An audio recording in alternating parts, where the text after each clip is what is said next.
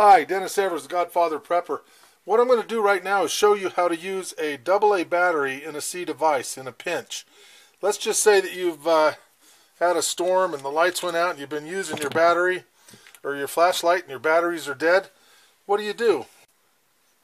What you do is take a piece of PVC pipe and you can cut it to 1 7/8.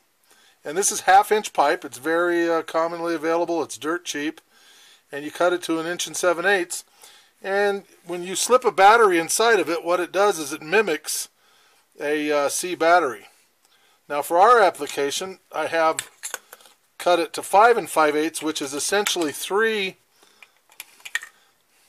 AA batteries. Put on the tailpiece and fire it up, and I've got myself, I'm back in business. And AA's are pretty inexpensive and they're readily available. And the cool thing about this is you're not going to get as much, but you're still going to have light when you need it. Now here's another device. Let's just say that your lantern, you've been using it a lot, so those batteries are dead.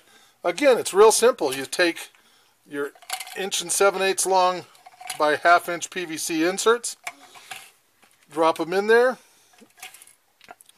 put your batteries in, and again, it's not going to last as long. Don't expect as many hours, but it will work. And if you have rechargeable batteries, it'll work fine. So you put it in, and there you have it. How to use a AA battery when you don't have access to C batteries.